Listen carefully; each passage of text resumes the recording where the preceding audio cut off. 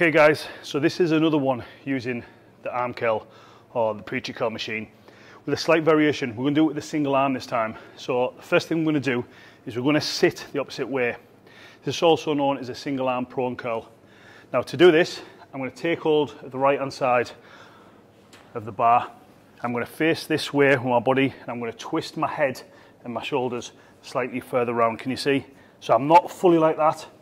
I'm not like that. I'm at an angle between. At this point now, I'm going to keep my elbow dug into that pad. I'm going to bring that up and I'm going to hold that squeeze every time. And again, because I'm pulling it up and holding that contraction, I'm pushing it, or pulling it, sorry, with the pinky side of my palm so I can get that contraction.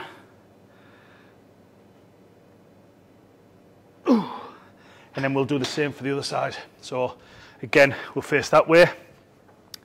I'll pull that round. I'll dig my elbow in. My shoulders are positioned right. And every time I'm digging it in, I'm trying to hold that squeeze on every one.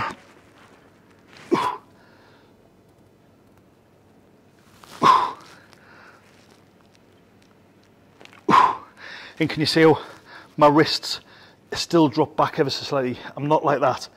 I'm just dropped ever so slightly back. It's not as far as that. That's straight. That's curled up over, and that's dropped down over there. Again, 2 more reps.